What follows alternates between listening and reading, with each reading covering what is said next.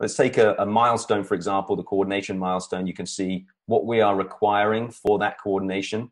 When you are inside of a milestone, we now expedite that pull planning workflow so that we can print the pull planning cards using all of that rich data. So very quickly, we've got our document created, and we can then download this and start to cut up these and use this in the pull planning workflows. Understanding assignments. So Louis, started to create some other assignments. So now we've got some other HVAC guys on board.